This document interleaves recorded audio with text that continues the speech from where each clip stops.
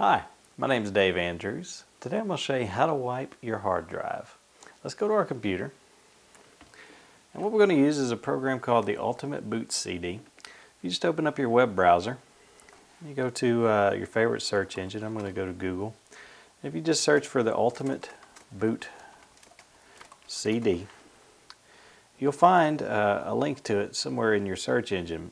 Now, this is a boot CD that has a lot of capabilities built into it, including securely wiping your computer's hard drive.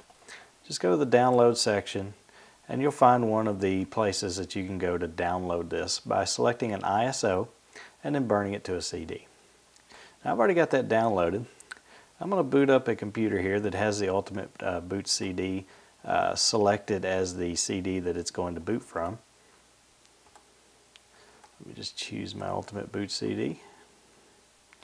I'm going to start the computer here.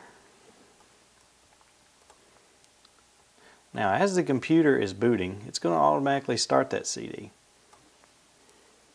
And it's going to tell you press enter to boot the Ultimate Boot CD. I'm just going to press enter here.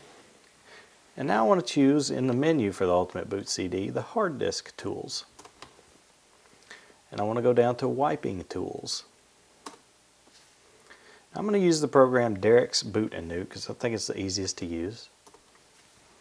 And it's going to boot that program and run it. Now, once Derek's Boot and Nuke comes up, it's going to list out the partitions as well as the disks on your computer. You can either choose a single partition, and I just moved with my down arrow here and I pressed the space bar to select it. That would remove that first partition. Or you can do the entire drive by selecting the hard disk and clicking wipe, or pressing the space bar to select it. Now I'm also going to press the F10 key to start the operation. This tells Derek's Boot and Nuke to begin wiping the entire hard disk on your computer. My name is Dave Andrews, and I've just showed you how to wipe your hard drive.